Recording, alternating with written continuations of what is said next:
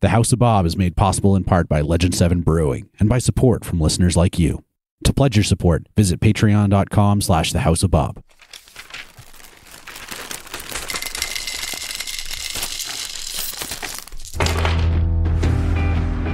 Last time on House of Annihilation, the heroes of our story puzzle their way through the 5th level of the Tomb of the Nine Gods, attempting to gain information from a mysterious psychic presence to no avail. Once more uncovers the secret hiding place of a strange red gemstone, the group open the door to a massive underground lake. Hello, I'm Jake, and I'm playing as Krait, a doomsaying disciple of Dendar the Night Serpent.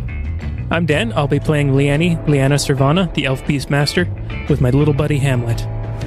I'm Cristina, and I played Douglas, the now harrowed Ganassi wizard who is looking to save his family's legacy. My name's Trevor, and I'll be playing Moore, the Dragonborn Warlock who has been trapped in the Tomb of Annihilation. And I'm Shaun, your Dungeon Master. Thanks for joining us, and roll on! The gruff-bearded and serious countenance of Darg Vetterig is lit by a flickering torch. He's in a dark cave with pockmarked walls, and he is surrounded by his crew. Hacksail the half-elf, Moore the Dragonborn. With them is a half-orc woman, tall and lithe, dressed in finely made but a very tattered jacket, nervously clutching her mandolin. There's a crimson-skinned tiefling man with holly tied to his horns, garbed in a single black bolt of cloth that's wrapped tightly around his body.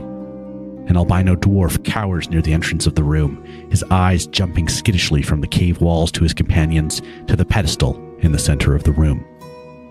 "Speak to the damn thing, Reese," Darg demands, pointing towards the center of the cave chamber, to the pedestal where a crystalline box houses a small humanoid skull floating within, rotating gently. Reese cautiously moves forward, reaching a hand up to his chin, tucking his horned head down, mimicking the dance of a stag approaching a dangerous rival. "Who are you?" Reese asks. In front of the tiefling, the skull's eye sockets emanate a blue light. The jaw hinges, and a tiny girl's voice speaks directly into their minds. Reese flinches as he hears it. The orc moves closer to Darg, and Hacksail's eyes glitter in wonder. "What's happening?" it whines. "Why can't I see?" "I'm Reese, Watcher of the Boiled Grove. Who are you?" the tiefling asks. That's weird. You have a weird name. I'm Nevertech. Where am I?" Moore speaks up. "You're in a damned tomb." A tomb? Why? Why is it so dark? Would you please turn on the light?" From around them, in the niches and pockmarks of the wall, the crew hears skittering, like a wave, like a wind blowing through a crowded port at nighttime, ships knocking against each other and ropes clattering. Darg licks his lips nervously. From the walls, another voice, this one dark and raspy and hungry. "Oh yes, Captain. Bring your light forward. Show the little girl what she is. Wake up the sleeper and live the nightmare." "I don't like this." The orc's eyes are wide, pulling a wand from her belt. "Stand strong, Highzemmer," Hacksail cautions her. "Stand strong," replies another voice, this one like black bubbles in a tar pit, burbling with laughter and malice. Yellow mist begins to flood the floor through the door. "Strong flesh for my stew." Suddenly, a massive black form drops from the ceiling, razor claws like pitchfork tines sprouting from its hands. Sagging black breasts and oily hair whip around as this cackling creature slashes Highzimmer across the throat, splattering the half-orc's blood across the walls and across the faces of her companions. The dwarf flees. The crew panics, unleashing spells and arrows and swinging their blades. The voice of the little girl screams and screams in their heads, ripping apart their psyches, echoing through the hallways, reverberating like waves. Waves like yellow smoke, like ants on a corpse, like an underground lake, unseen and unheard for centuries, but lapping forever, eating the inside of a mountain until the day it finally collapses. Moore looks out over the gently lapping waters of the underground lake, runs his eyes up and over 3 massive cogs spinning above and in and frothing the water. Water that echoes. He thinks for a second that he can hear a distant laugh, like a cackle, and he turns back to Krait, Lee, and Douglas. Rusty metal conduits stretch from the cavern walls and ceilings to these cogs. They rise about 10 feet out of the water. You can tell that they also maybe sink down about 10 feet into the water, and the ceiling is 10 feet above the cogs. There's all these chains and ropes and doodads hanging from the ceiling, some of them supporting these dwarves that appear to be doing some work, keeping things running almost. You see that the water of the lake is slimy, with pinpricks of phosphorescent light twinkling in the murk, moving around. You think they might be some sort of crawfish or crab that glows in the dark. You've just come through a wooden door set into a work stone column that stretches from the bottom of the lake to the cavern roof and is attached to a nearby wall with a stone conduit, probably the hallway you just came through. You currently stand on steps of moss-covered stone that descends to a stone dock, where ropes lash a pair of rowboats to a dock post, and there's a rusty iron cage wallowing in the slime, held aloft by a chain and winch. What do you guys do? Is going home an option anymore? Have the dwarves noticed us? They seem to be really focused on what they're doing. Some of them are like polishing things. Some of them are like tightening ratchets. Some of them are chiseling away pieces of rock. There's maybe 5 or 6 of them hanging up on the ceiling, and they all seem to be busy. Are they just regular dwarves? In the dark, it's tough to tell. They're very light-skinned. They appear to be wearing masks. More shapeshifts to appear like an albino dwarf. Mm-hmm. There's a boat.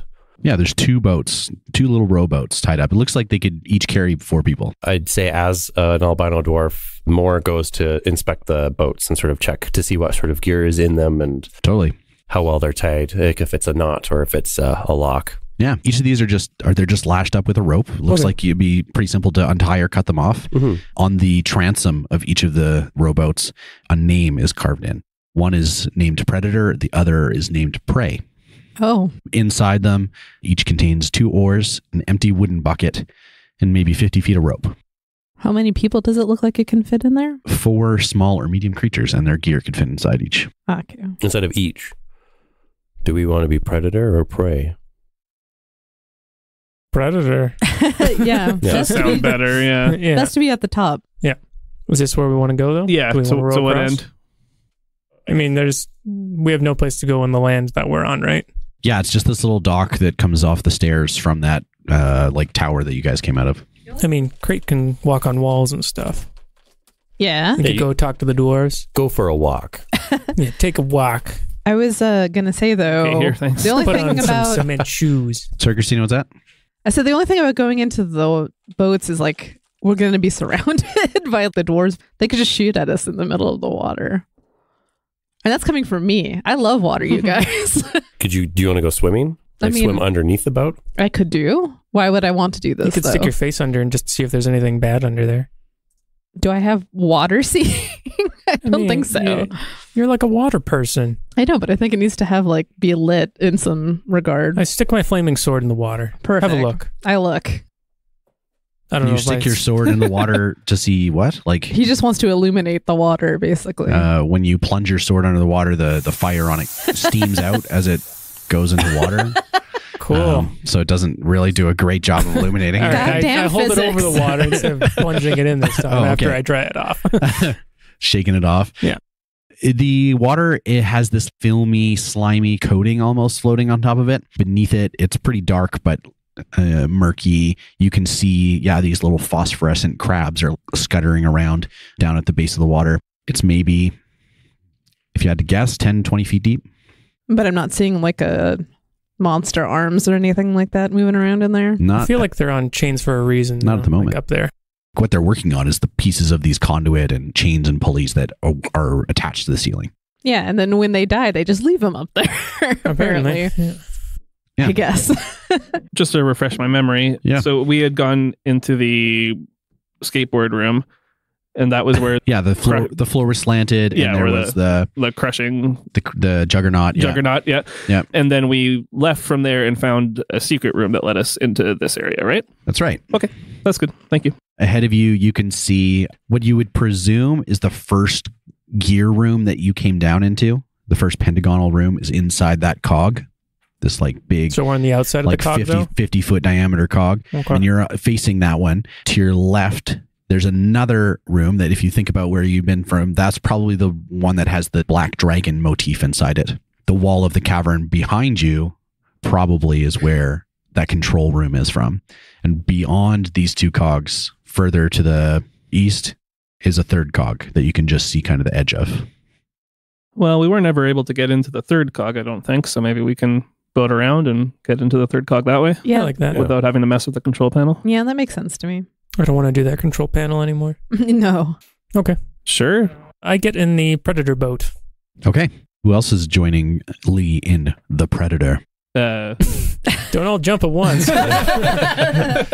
There's room for all of us in there, right? Well, Oh, yeah, we can I all guess fit. What if, about if we want to split up. What about Hamlet? Oh, Hamlet has to go with you, I assume.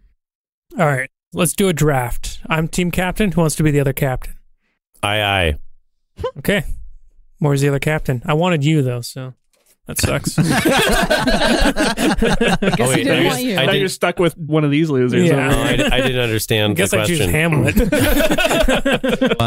Maybe Lee and more rock, paper, scissors for first pick? Sure. I just go in the other boat while they're doing this. I get into the predator get boat. into the or predator- the prey boat, sorry. Okay. Well, all right. We got like scissors, paper, scissors. We think too much alike. This is why I just go in the boat. Yeah. Krait goes into the prey boat too. Okay. so, Oh, no. As we're running away, we're giving you guys the finger. It's just me and Hamlet in there. Oh, wait. You two are going together. Okay. Me and Moore are together. Yeah, I'll get in the predator boat. All right. We have to chase them. We're the predator. Yeah, I feel like prey should go first. Yeah, for sure. Yeah. Run away. Krait and Douglas are in prey, and Lee, Moore, and Hamlet are in predator. You begin to row away. Would you prefer to go around the south end of this cog in front of you, or the north end of the far cog, with the black dragon motif? Which is closer to the dwarves? They're spread out all over the place. Oh, okay. So Even still, you're in the boat, you're starting to row out. They're not paying you any attention. that's true. They're busy. They're very busy. They got quotas to meet. Doesn't matter to me. Let's do south side. Okay, so you row around the south side, and you go a little ways, and you come underneath another giant stone and metal conduit that is supported up out of the water by these big pillars, maybe 3 or 4 feet in diameter.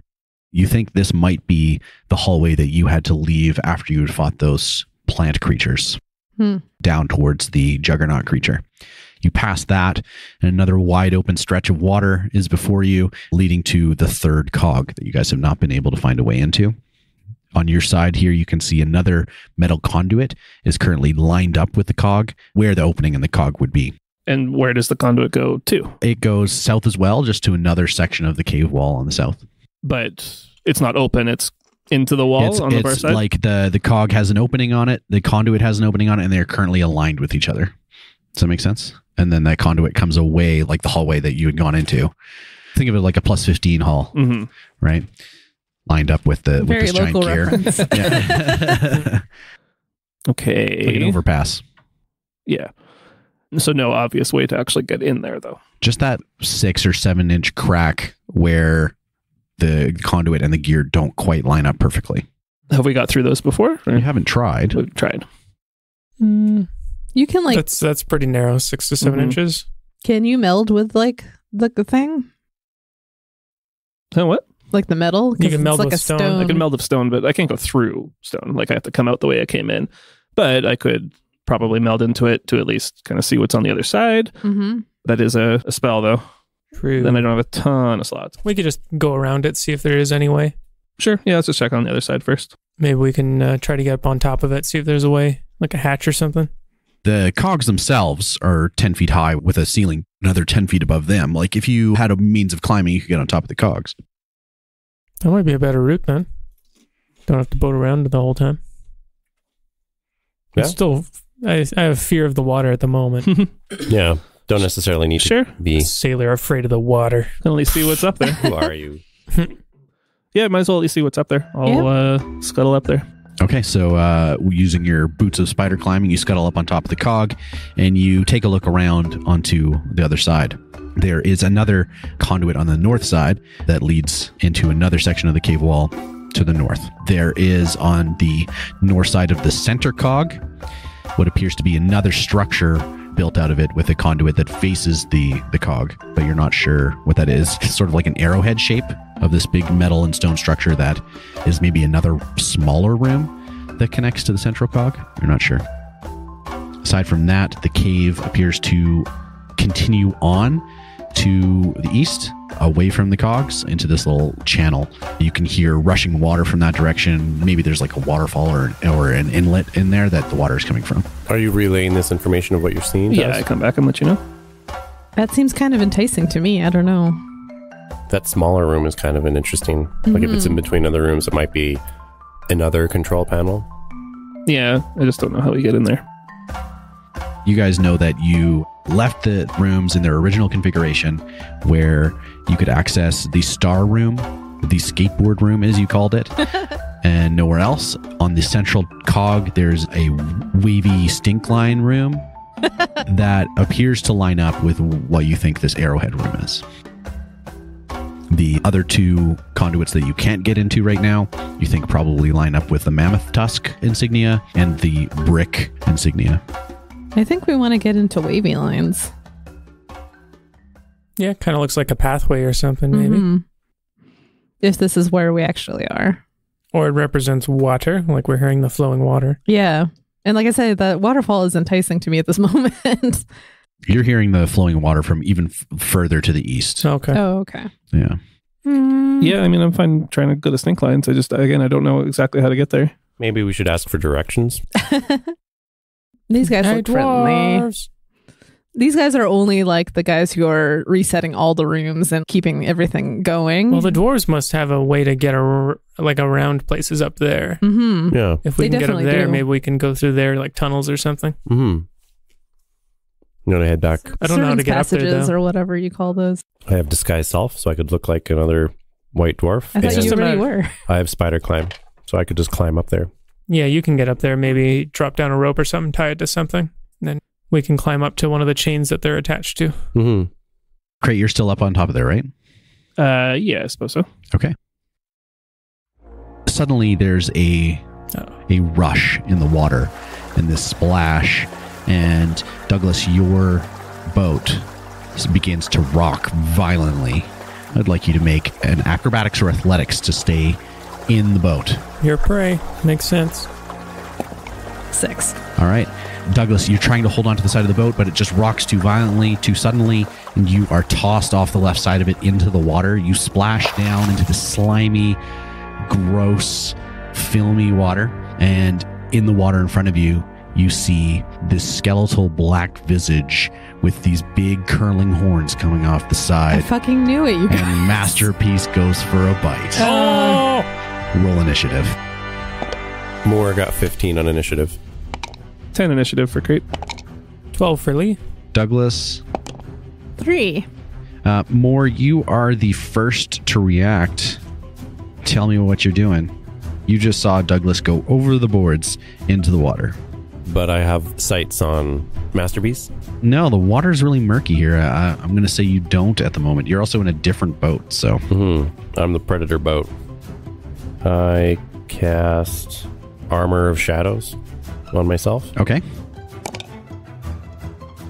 And You don't even know what's happening. You just saw me go over the side. in this tomb, that's more than enough reason. You saw the splash of something rocking the ship. I just thought it was funny. He's all like, oh no, person overboard. I feel like that's an entirely reasonable thing to do. Sure. Sure. That makes it Masterpiece's turn. So, underwater, Dun-dun-dun-dun. this amphibious battle is about to take place. Masterpiece makes a bite. A 24 to hit. Oh yeah. And 2 claws. A 15 and a 20. Oh. Yep. All 3? Yep. The bite, 16 damage. Okay. And 5 acid damage. I'm acid resistant. Ooh, nice. Okay, so you'll take half of that. So 3. Yeah. And then, or we round down. I Oh, think. okay. Do we round down or round up? I always don't thought know. it was up. But Sure. I'll Round give up. myself another. Round up. No, I'm giving myself an extra HP. Damage you round down. Maybe not. 12 slashing damage from a claw. And 11 slashing damage from a claw. Okay. I'm glad I rounded up that. What are you at? I'm at 1. Oh, boy. Lee, Brutal. you saw Douglas go overboard. Moore just cast a spell, wreathing the shadowy armor around him. Douglas is currently floundering, and you just saw this froth of bubbles and blood pool to the top of the water. Oh my god. I don't want to go in, but like, it's really awkward to fight underwater. Aren't you possessed by a certain spirit? Yeah, but it doesn't mean he's I haven't seen anything. Actually, it is. In fact, that actually is exactly what it makes you do stupid shit. Read that Wouldn't out. interpret it that I way. think it's reckless. Would you like me to read it again? Yeah, read Yeah, it read out it out loud for everybody. Everybody out home. I am fearless and not afraid to take great risks. Ooh. Up to you, I guess, but it sounds to me like you're going for a swim. I would say so too, but obviously I'm biased in this situation.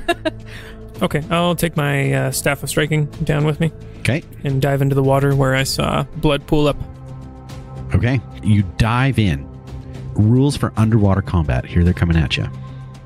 When making a melee weapon attack, a creature that doesn't have a swim speed has disadvantage on the attack roll unless it is a dagger, javelin, short sword, spear, or trident.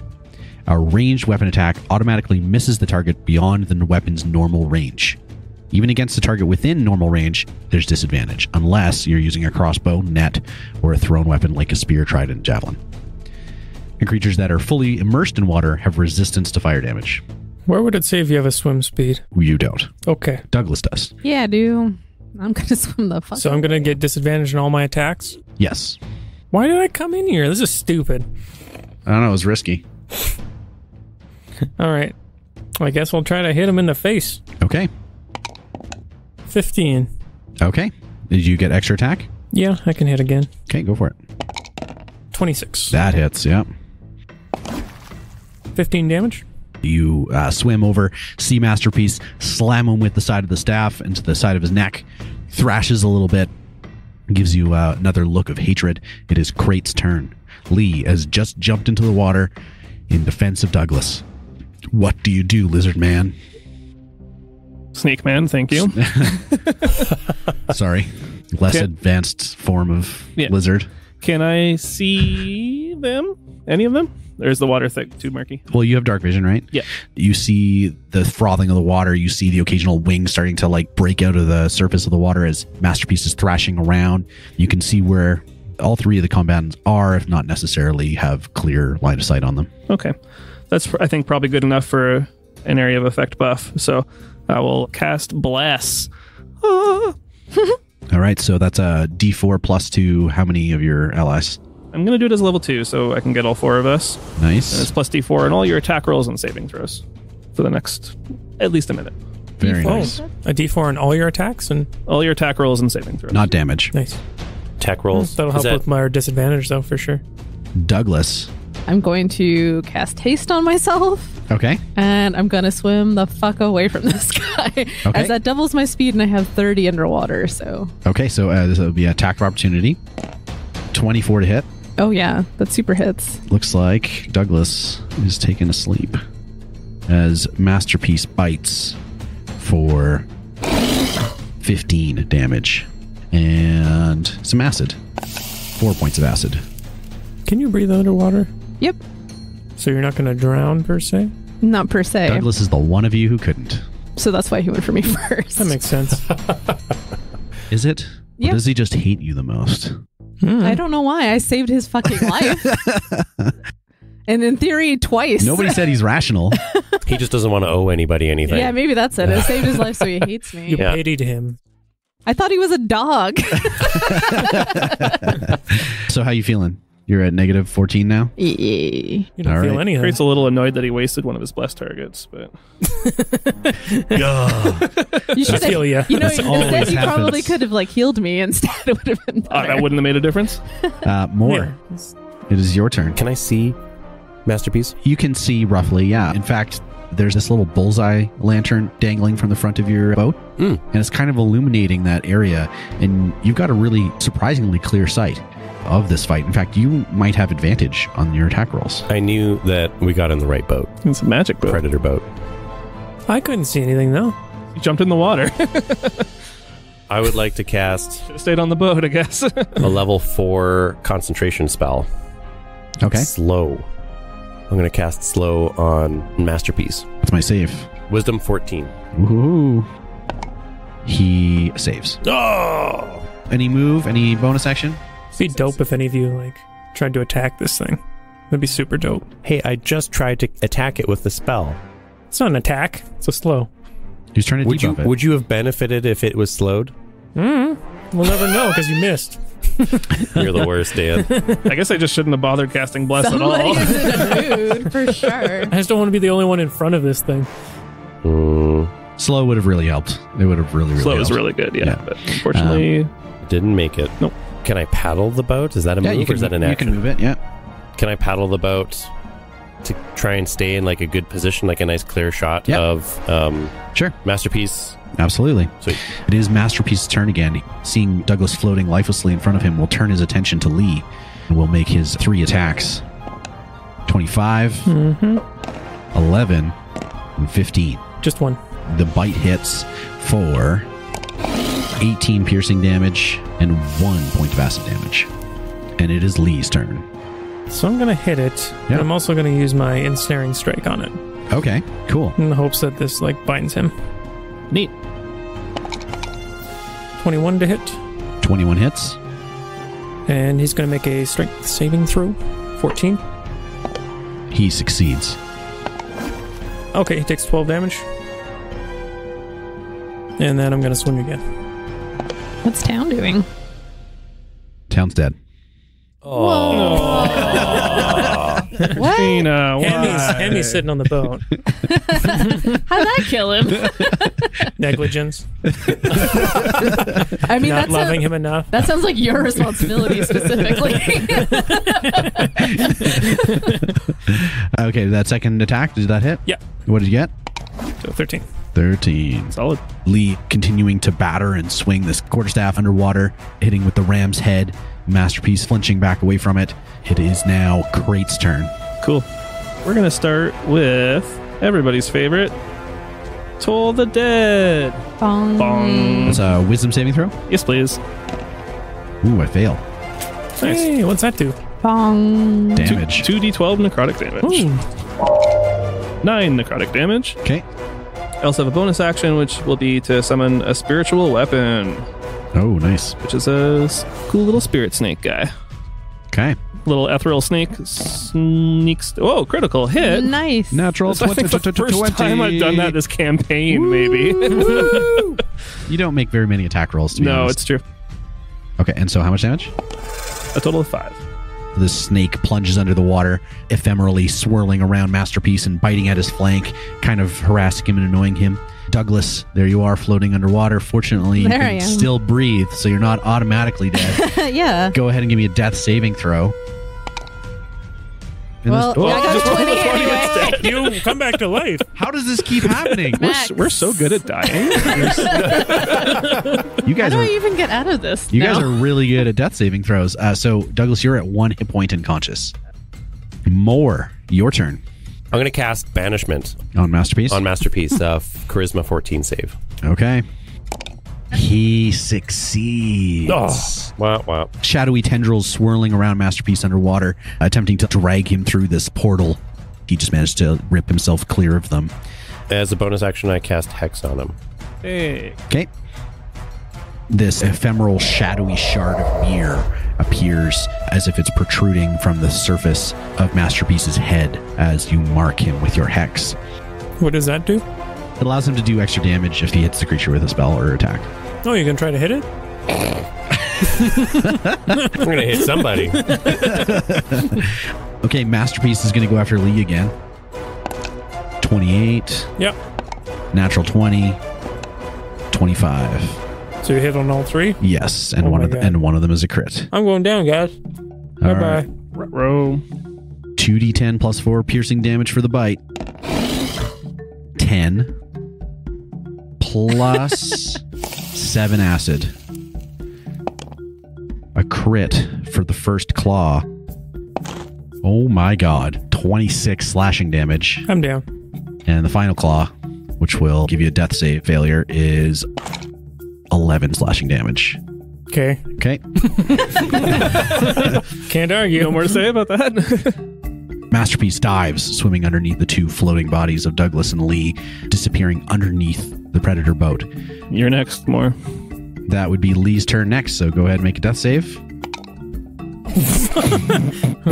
Nope. I'm Okay. one away from death.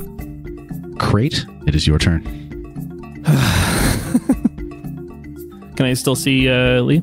You can. She's floating there, drifting up to the surface. Okay, we'll start with healing word. All right. Woo! That brings Lee back to consciousness with at least a d4 of hit points. 5 hit points. Nice. What are you going to do for your action? At this point, can I see Masterpiece? You can see him, just the shadowy form of him, hovering underneath the predator. Look out, Moore. And I will cast Toll the Dead again. Okay. It's our favorite. Nice. So Wisdom 14, please. Wisdom 14. Bong. Fail. Bong. Hey! So 19 necrotic damage. Wow. Okay. Doing pretty good. The necrotic energy of the toll that you ring out reverberates through the water, and you can see black slime floating off of Masterpiece's body up towards the surface of the water. Gross. It is now Douglas's turn. You're at 1 hit point. I am. What are you going to do? Get in there with a dagger? Stab. I'm going to cast Conjure Minor Elementals by him slash the boat. You choose a number and their challenge rating, and I tell you what monster it is. Well, I'm going to do a half rating, so 4. 4 elementals, Yeah. challenge rating 1/2 or lower. Okay, I have to find some monsters. Blowfishes. They're like underwater mines. You conjure 3 mud mephits. What, 3? Swirling around you, and appearing on your shoulder is this little black humanoid creature with a white square disc covering its face. It puts its hands on your cheek and its forehead to your head, and you feel this energy surge into you. You are going to receive a supernatural charm from this Chwinga. Oh. The Chwinga puts its forehead to your forehead. You feel this power surge into you. This creature is gifting you with a magical charm of the jungle. Whoa. And you feel your wand be empowered. The wand of the War Mage gains an additional +1 bonus to attack and damage, and gains the Dragon Slaying feature. Oh. Well, that's perfect. The Chwinga then dissipates, disappearing back into the distance of the water. So that means that you'll deal an additional 3d6 damage with anything that you use the wand for Cool. to a dragon. They're nice little guys. Okay, so it's Yeah. still your turn, Douglas. You have your elementals that can still do stuff. But my dudes get to attack now. Okay. Mud Belch. Yeah. Basically, they're just going to throw up on him. Muddy throwing ups. The breath just restrains them, which would be still quite nice. Yeah. And then the other ones can punch him. Okay. One can try, and then the other ones will try if it misses, I guess. Okay. The Mephids belches viscid mud onto one creature within 5 feet of it. If the target is medium or smaller, it must succeed a D11 dexterity saving throw or be restrained for 1 minute. The creature can repeat the saving throw at the end of each of its turns, end of the turn, ending the effect on itself on a success. He is large. Yeah, that's what I was actually just thinking when I was reading that. But they have a swim speed, so they're not taking disadvantage on attacks. Yeah. So they might as well So they're all just going to punch him. lay the beat down. They're going to do fists. 'Kay. Melee attack. 7 for one. An 8 for the other. Yep. God damn it. A 9. That's it. You have Oh 3. yeah, I only have 3. Okay. Anything else on your turn, Doug? Any movement? I think I'm going to go my maximum distance away from him. Sure. That seems fair. More. You can tell that there's a lot of action happening underneath your boat right now. Yeah, you're surrounded by mud methods. All the mud muppets. Phenomena. Mana. Moore is just gonna suck it up and jump into the water. With a concentration spell, I can only cast one concentration spell at a time, but I can cast other non-concentration spells. That's right. Yep. All right, so as a movement action, I slip into the water. Mm-hmm. I change shape to look like, oh, A baby dragon. Aww. Don't I already look like a baby dragon? Look Baby dragon look like man. Tinder's dragon. Tinder's- Look like Tinder's baby. Tinder's baby. Yeah. Why would Masterpiece care about Tinder's baby? Yeah, I want. And he doesn't even know what that looks like. I'm gonna shape change to look like Mud Muffet. You make yourself look as if you're covered in mud. Okay. Yes. A Yeah. mud muffet. That's a good idea. Mud He Muppet? doesn't know which one to hit, Mud Muppet. except he'll be the one casting spells. And I And Eldritch the one Blast. that's way Okay. bigger. Go ahead and roll to attack. Plus a D4. Plus a D4. Yay. What? 22 to hit. That hits. Yes. Oh, and you're rolling multiple rays too. Oh, So- man, that's awesome. I should roll the second attack. Yeah, go ahead. Yeah. 28. That hits. And then so when he's hexed, it's a plus a D6. Yep. Wow. 15 damage the first time. 8 damage the second time. Not too shabby. Yeah. Pow pow. Not bad for a Mud Muppet. With all these mud mephits swirling around him, Masterpiece is going to lash out at the biggest of them. So smart. That's a 21 to hit, That hits. an 18 to hit, That hits. and a 17 to hit. Those all hit. That is 17 piercing damage and 7 acid damage from the bite. Oh, I have resistances to acid. So you will take 3 points of acid damage. And then 2 claws. 18 slashing damage from claws. Okay. Masterpiece just attempting to rip and tear through each of you in turn. It is now Lee's turn. Okay. I'm going to swim to the surface and cast my healing spirit.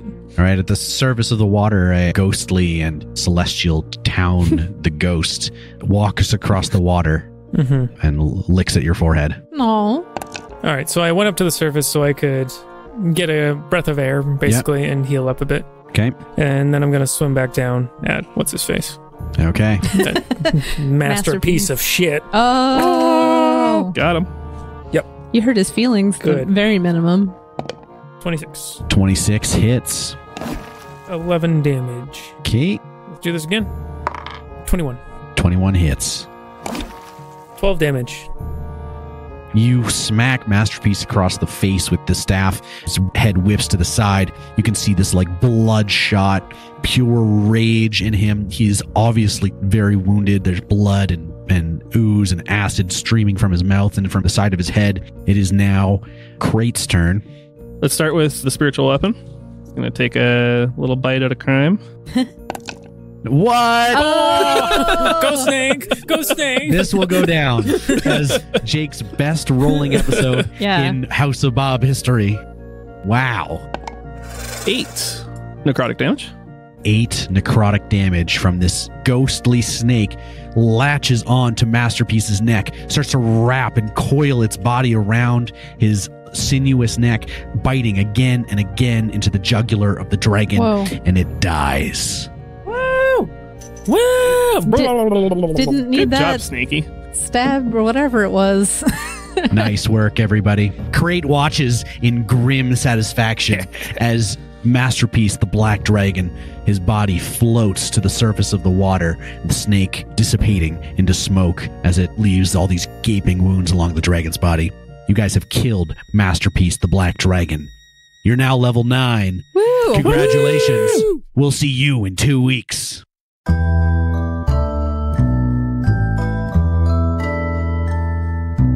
If you enjoyed the show and want to support what we do, number one way is to leave us a 5-star review on iTunes.